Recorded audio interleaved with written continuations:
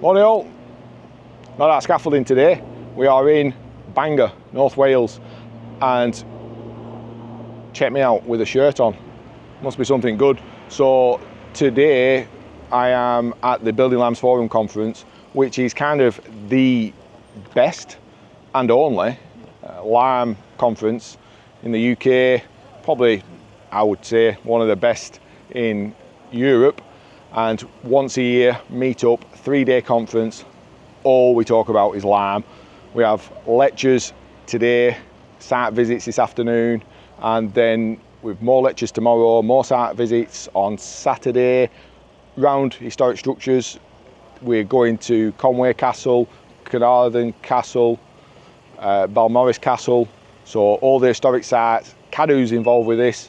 It's a kind of a big thing that happens in the UK in the lime industry. So super excited. Been doing this for 12 years now, something like that, and it is like brilliant. Networking's fantastic. And today, hence why I'm dressed like this, doing a talk on hydraulic lime. So we'll get inside and we'll put the presentation on and you can watch it. I wanted to address hydraulic lime. It's had a bad press, I feel, for the last maybe 5, 6, 7 years with the evolution or the rebirth of hot mix mortars now coming back into place. And I don't think personally it is as bad as what it's been made out to be. And we've been doing some field tests and some research trying to understand, is it fundamentally flawed from the baseline that we haven't got the first procedures right and everything following that has had a detrimental effect to using hydraulic lime? So what we wanted to do was make some hydraulic lime samples up. We did this, everything that we've done is with a St. Astia NHL 3.5. I didn't want to have a massive range of hydraulic limes to work with. So I know there's going to be different variants between the different lime manufacturers, but all this has been done with an NHL. We batched our mortars with a Nosterfield aggregate, and they were mixed at 2.5 parts to aggregate in a Baron 4-Saxon mixer, and we've kept these inside in our workshop. We haven't had maximum airflow for it, but we do have the workshop doors open, so they have been able to dry out over time. So yeah, the issues we've got are with workability is one of the key factors, and everybody says that the hydraulic limes are a dead mortar compared to a hot mix mortar, which is absolutely correct. You mix a hydraulic lime mortar and it doesn't have the same body as a hot mix mortar. We've got continual set over maybe 6 months, a year, 2 years, 5 years. This has been researched through the BAF study that the BLF did, and it was proven that this was happening.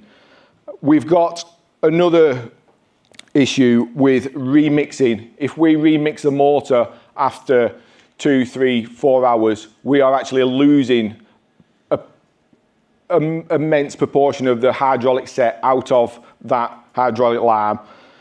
Moisture movement, David's done a lot on this. Through the porosity of hydraulic lime, it is not where it should be in the scales. And is the past research that we've been doing correct? So what we've done is we got a control which was Shap lime. It's the closest that we had. I don't have a St. Astia granulated lime. And what we wanted to do was see what the slow slaking particles are left after we've mixed this for around 20 minutes. So we got 500 millilitres of lime and weighed it at 430 grams. We slaked that in water, and you can see we tipped off. We weren't interested in the slaked aspect of this. We wanted to know what was left over. We drained it, put another 5 litres of water with it, left it to stand, drained it. We repeated that process to around about the 20-minute mark, which is an industry standard of mixing hydraulic lime. And then we weighed that off. I advise don't use the kitchen utensils for doing that because you get an even bigger reaction than you do with slaking lime. But you can see there, after 20 minutes of mixing, we have actually got 28% of that lime, the sharp lime left that has unslaked. It is just particles. I'm thinking fast overburnt, underburnt, and then slow slaking hydraulic particles as well. And then we repeated this process in the beaker, wet it back up again, tipped it off. We're down at 20%, 18%, 16%. At 4 days, we're now left at 14%. And we could not get that to dissolve anymore. I think if you could leave it maybe a month, 2 months, 3 months, you would start to dissolve more of that particles, but it would be a finite amount. And when you're mixing it, you are just getting grains. There is no milkiness consistency to this coming back off. It is just small grains that come off. So I'm believing that at 4 days, you're not going to get, you have got 14% of your binder that is now aggregate. It is never going to slake. Industry, we've got St. Astia there. Mix for 5 minutes. St. Astia again. Even St. Astia themselves are saying we can work it up to 24 hours after we've mixed it. We've got Round Tower there, which 5 minutes, and then continually another 20 minutes after that. We have this industry standard from manufacturers, which is around about 15 to 20 minutes of mixing. And this is throughout all manufacturers. So what we did, we ended up doing these samples. Sample number 1 is mixing within 20 minutes and setting in this block that we've done. And then we've got 12 hours, 24 hours, and then we've got further blocks. And we don't have any fancy testing equipment for strength. So what we did is we cut these samples up into 50 millimeters, about 50 millimeter squares. And then we put a plate on top of them. We crushed them on some weighing scales. And we have got the results. I think from the 12, or what I'm assuming, from the 12 to 24 hours, we've got a higher strength of set. And I'm believing that this is because we have dissolved more of the calcium aluminates and silicas in the mix because we've left them to soak for 24 hours, and that has distributed them more. I think the 20-minute one, if we continued that, that would have continual set going on far past what we've got there. And taken from Chris, when we went to Norway, I decided that we would put them in jars. We left these to stiffen for 6 hours. We did try doing them straight away, but they just dissolved. But you can see the 12 and 24 hours kept their rigidity over time, and the others tended to break down. We did try to crush these, but we couldn't get that to work to bring a conclusive result. The 20-minute one did get more residual strength, but I'm feeling that the 2-day, 3-day and 4-day, we have lost the aluminate set because we have knocked that back out once we've been remixing 2 and 3 days on from then. But the 20-minute one, we have a high calcium aluminate set in there. And then we started to look at carbonation. Was there any difference in carbonation? It was the 20-minute one. We have got halite set in there, which again was proved in the bath study that we do have halite set in there. The 12 and 24 hour, we have got a denser material, so we're going to have a slightly slower carbonation in there. And the others then, we have got faster carbonation. I believe this is because we have got a more open porosity. And we were dampening these every 5 days, so we were feeding these with water. So, yeah, and then we looked at evaporation of the water. We put them in the beakers, and we were looking at how quick the water evaporated from. The 100-day test, we still got the 20-minute, the 12 and the 24 hours that have still got water in the beaker. a lot higher on the 20-minute mix, and I think that is because we've got more hydraulic set and we've got the air lights in there, which are preventing that evaporation of the water in the beaker. And this is one kind of, I wanted to show a visual of what I would have expected NHL lime would be under a microscope with AI coming out of it. And this is the best way I could picture it. And so, you know, we've got marshmallows, Maltesers, nerds in there. You know, 20 minutes in a mixer, they're going to break down. There's going to be nothing left of them. Maybe, you know, after 20 minutes going up to an hour, your jelly babies have gone, your fruit pastels have gone, your polos are going. But then you've got the sherbet lemons and the mint humbugs, and they're not going anywhere in an hour. You're looking, again, 12, 24 hours to break this down. And this is a kind of, I think everybody expects a lime binder is just going to break down in that 20 minutes. And I think it's wrong to expect that. It's not gonna happen.